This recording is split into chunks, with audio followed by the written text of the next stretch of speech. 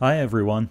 This is definitely a case for the herodontics pile, but because of various medical complications with this patient, we are going to see if these two lower incisors are savable.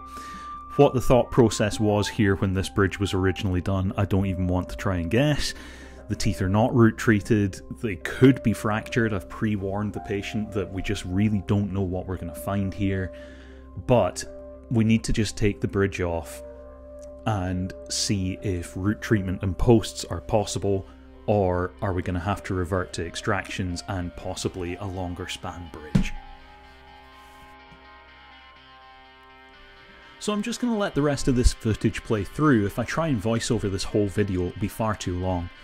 But essentially what we're running through here is dismantling the bridge, removing the posts, making sure the teeth are viable, and then building up some cores, doing a quick sort of rough BOPT style preparation, vertical preparation, whatever you want to call it, and then making a temporary bridge.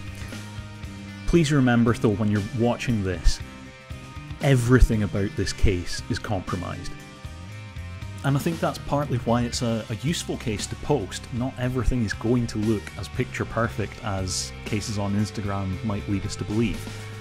The main thing I would have liked to improve about this case would have been some way of dealing with the metal shrapnel coming off the bridge when I was using those carbide burrs.